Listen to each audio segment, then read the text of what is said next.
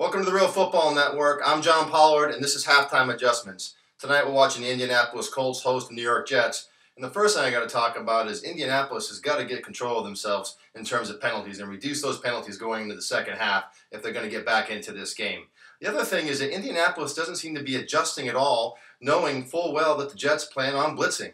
They keep throwing intermediate and deep ball passes, and that's where the turnovers are coming in. I would hope that Indianapolis would make some adjustments and Pep Hamilton would start calling some screen passes and short, quick plays, and perhaps even go no huddle to try to neutralize that Jets blitz. Also, they need to get Frank Gore going in the running game. They got it going in a few plays at the end of the first quarter, at the beginning of the second. Hopefully they can do that in the second half. For the Jets, on the offensive side, I wouldn't change a thing. Just a heavy dose of Chris Ivory right up the middle. The Colts last week gave up 5.5 yards right up the gut. Chris Ivory was a 60% quality rusher last week. Keep going with that. And for Ryan Fitzpatrick, keep attacking the left sideline and left and right seams with short to intermediate passes, manage the game, and don't turn the ball over. For Halftime Adjustments, I'm John Pollard.